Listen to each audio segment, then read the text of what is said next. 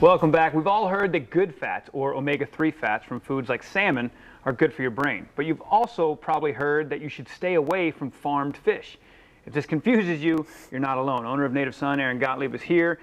We're in the Native Sun kitchen. We're going to explain this, but we got a lot of questions after last week when Eric came on and we did a salmon recipe that used farm-raised salmon. Right. And so people are like, wait a minute, Native Sun, farm-raised fish. We want to dive into that a little bit more. Absolutely. Well, first off, I understand when you watch the news and everything is black and white and it's either eat farm-raised or don't, or eat wild or don't, you don't know which way to go. But in this case, that if you know a little bit more, you can buy smart either way. You could buy fish that sounds like it's wild, and it could be from a heavily polluted waters, and you could also buy from a farm that sounds like it's doing the right thing, but you didn't know which questions to ask. So hopefully today I'll help to demystify it for both of us. All right, well then let's go with the basic first question. What's the difference between wild and farm salmon? Okay, obviously wild comes from the wild. Yep. So these are fish that are swimming around on their own free will. They're multiplying and they're doing their natural. In the case of salmon, they're being birthed in a river, swimming out to the ocean, and into life, swimming back to the river. Right.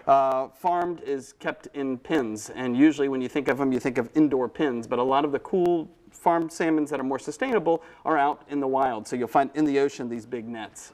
Which is good because some fish, they're farmed in ponds, like dugout ponds in the middle of a landlocked area in Indonesia or somewhere else. Yeah, like tilapia gets a lot of bad press for it. So why even farm fish? Well, it's cheaper. At the end of the day, if you can control all the inputs, if you could feed them cheaper foods like grains or waste product, if you can control their environment and then deal with things like cancers and lice and things like that, sea lice that these animals get, it's less expensive to do it in a pen than to deal with the wild and not knowing how much fish you're going to actually be able to harvest. So that's why people started it. Well, you always talk about, and Native Sun, says that we make sure we monitor everything, where the food comes from, and you guys, I think, had shied away from farmed fish for the longest time, correct? Yeah, I banned it for 2 years. Once I found out the problems with farmed salmon, and in specific the foods they eat and the chemicals that they use in the farming practices, we decided to ban it. In the end, it helped me learn about a brand called Clean Fish Alliance, and they help rebuild fishing populations where they were decimated and teach them how to farm where they have no fish and how to how to fish sustainably where the populations are going down. So crazy, but they're actually treating fish like they should be. So is this Clean Fish Alliance, is this just one group doing this and monitoring the whole farm fishing community? Under Clean Fish Alliance, that's correct. So there's a bunch of people doing it all over the world that have different fisheries, and they have to prove their sustainability to Clean Fish Alliance in order to get the seal. And so in the case of here, we have locked door salmon, which you'll find at restaurants like Moxie, and this is what we use at Native Sun as well. Which one's the locked door? It's the beautiful large one. Okay. And just so you know, this other one's a beautiful piece of wild salmon. And I thought it would be important so you see the differences. And what you can see is obviously there's a color difference. Sure. And then you see the fat lines that you see in both the salmon. They're almost non-existent in the wild, but they're very heavy in the farmed. And those are the same breed of salmon? Actually, in this case, it's not. Okay. But that doesn't hurt the explanation here.